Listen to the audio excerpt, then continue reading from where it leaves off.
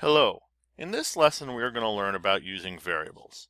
Variables are letters or words that can store and manipulate data for us. I'm going to start by declaring a variable inside the main method.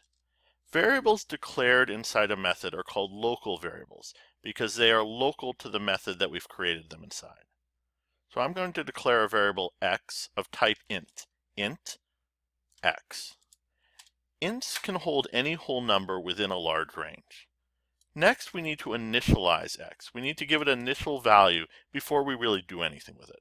I'm going to initialize x by setting it equal to 10.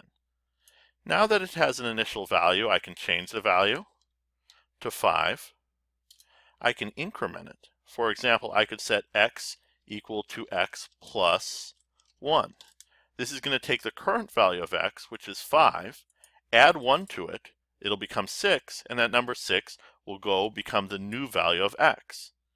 In Java, we can think of the single equals sign as being like a left-pointing arrow. The data on the right side of this expression will be calculated and then go into the left side of the expression, which is holding the variable x. The naming conventions for variables in Java is lower camel case. It's the same with method names.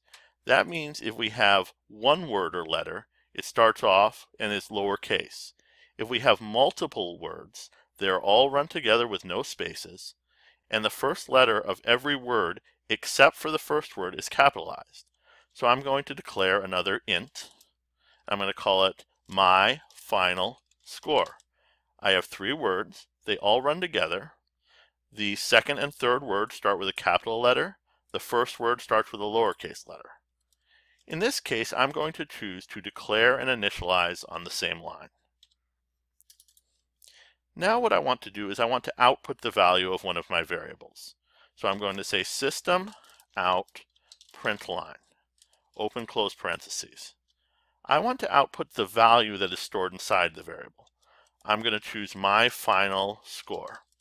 Notice there aren't quotation marks around my final score. If there were, it would print out my final score. Since there's no quotation marks, it's going to output the value stored inside the variable, my final score. Let's end our system out println with a semicolon. Next, let's build it. We're going to go to Build, Compile.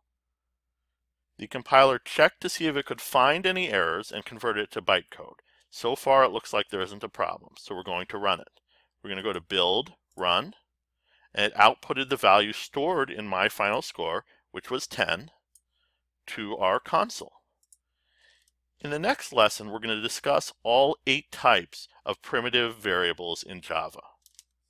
If you want to see that lesson, check out the link on the video in the lower left-hand corner of the screen, or if you want to see the whole curriculum, check the link in the lower right-hand corner of the screen.